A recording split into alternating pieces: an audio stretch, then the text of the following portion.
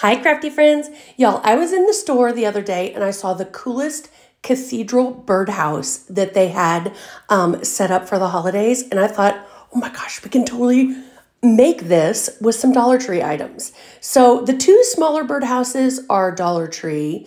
Actually, the only thing that's not Dollar Tree in this is the bigger birdhouse right there. See the one with the two? That's from Walmart. But everything else is. So you can see I took off the bottom of one of the smaller ones because we had to make it fit on the top there. And then I cut it apart so we could make another roof because not only are we going to have it on the front, but we're going to have it on the sides. So here's where I kind of start stacking the birdhouse.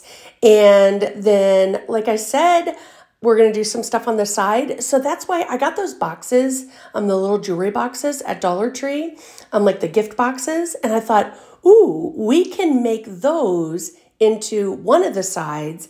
And then the other side will end up cutting that smaller birdhouse in half.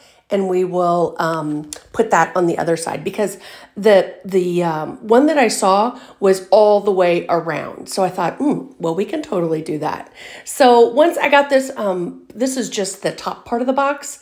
Once I got that cut off, then I kind of put the roof on there and just kind of, traced it out. That way I could cut it and then we'll get that all hot glued and ready to go.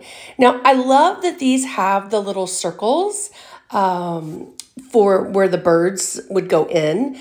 And you guys, on the one that I saw, it was kind of like raised wood around it. And I was like, we don't have anything like that. I was thinking of Dollar Tree stuff and I was like, well, I think I came up with an idea. Oh, and these tongue depressors, sorry, or, craft sticks, whatever they're called. Those big wide ones are from Dollar Tree. So here's the idea, you guys. These are those little wood rings from the Dollar Tree. Now, we're going to put those on. We're going to do one on the fronts and then we're going to do the one on the sides. So now I needed to spray paint because we're going to actually paint this red, but I needed kind of that base layer and I thought spray paint would be the fastest way. And then here's where I was like, uh-oh, I think this is too red. Do you have that moment when you're crafting, you're like, eek, I don't know if this is going to work out because it was like super primary, but this is the only red that I have.